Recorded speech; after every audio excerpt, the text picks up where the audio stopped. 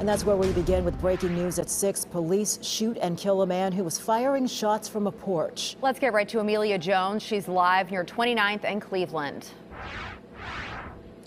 And police still here, and they have the entire 2700 block of Cleveland Street still blocked off as the investigation is continuing. And officers, they got here at 10:30 last night for people calling saying that they heard gunshots in the area. When they got here, they found a man on a front porch with a gun. The man ran away from officers, continuing to fire his gun and refusing to drop his gun after police told him to. And that's when officers fired back, and a gunshot did fatally kill the man. We know the suspect was a 49-year-old man, and we are learning more about the officer involved in this shooting. That officer is now on administrative leave, which is routine in any officer-involved shooting.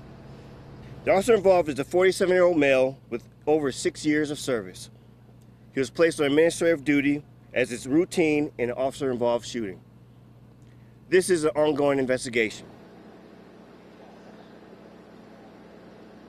The suspect's firearm was recovered at the scene. Nobody else was injured or involved in this shooting. The Milwaukee area investigative team is now helping with the investigation, but the Waukesha Police Department, they are the lead agency in this investigation. As I mentioned, still a very active scene here as police still have the 2700 block of Cleveland Street blocked off. Reporting live in Milwaukee, Amelia Jones, FOX6 News.